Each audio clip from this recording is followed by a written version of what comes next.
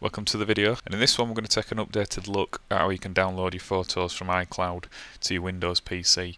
Now, I did a video on this back in 2015 which is now outdated, so we're going to cover how we do it now in 2017. So basically what you want to do is get yourself across to support.apple.com, and once you're on support.apple.com you want to do a search for iCloud for Windows.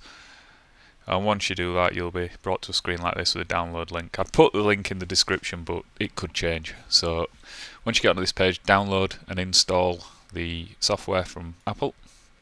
So once you've got it installed, the computer will reboot itself, and once it's rebooted, you'll be offered the option to log into iCloud.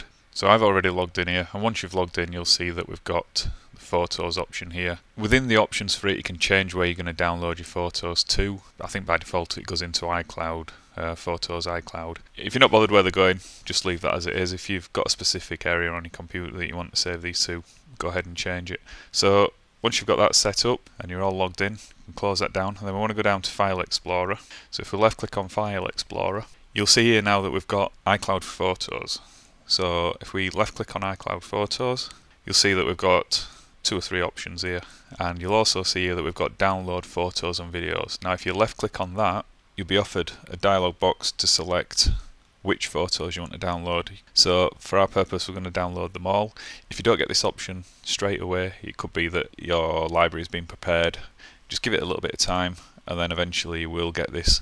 So once you've selected everything, you go ahead and hit download, and your downloads will begin. Now depending on how many photos you got and how fast your internet connection is, it could take a while, but if you double click on downloads, you'll see that you've got your folders here from your years, and they will slowly populate with your photos. So that's a quick look, an updated look at how you can download all your photos in one go, and I'd like to thank you for watching.